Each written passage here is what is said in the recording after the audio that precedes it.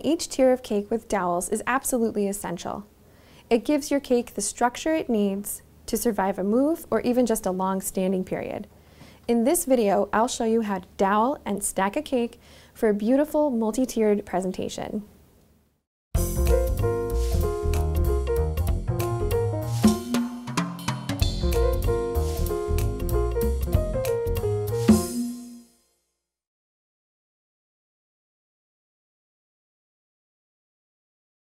The thing I can't stress enough when you're making a tiered cake is to use dowels for stacking them.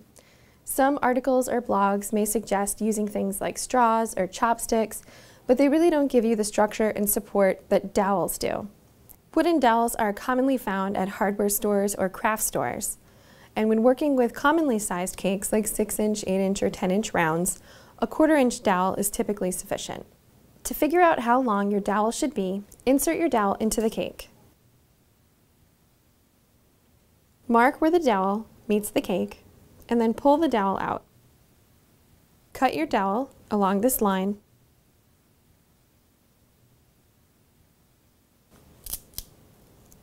and then trim the rest of your dowels to that same length.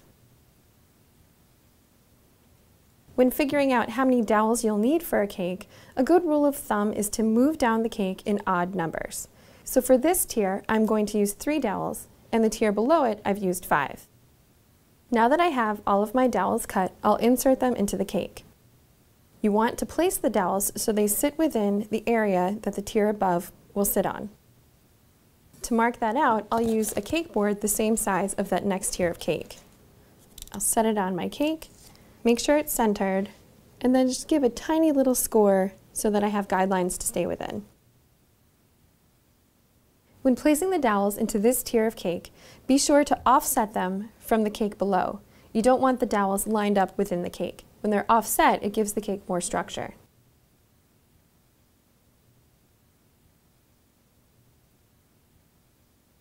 Now that the dowels are set, I'll apply some buttercream to my bottom tier that this cake will sit on top of.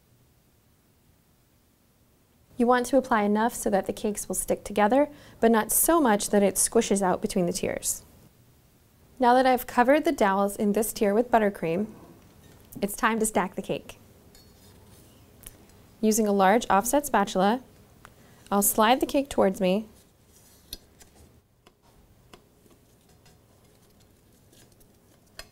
place this tier on top of the one below it, and then just quickly slide my hands out from underneath. Make sure the cake is centered, and smooth back any fondant that you might have nicked up when you were stacking the cake. Next, we'll stack the top tier the same way. A little more buttercream over these dowels, and we're good. I'll slide my spatula under this top tier, place it on. I'll make sure this tier is centered as well. Apply a little bit of pressure, and now our tiered cake is complete. Remember, the cake is not completely stable until the buttercream between the layers is set. So at this point, carefully move the cake back to the refrigerator for about an hour or so before serving the cake or continuing with decorating.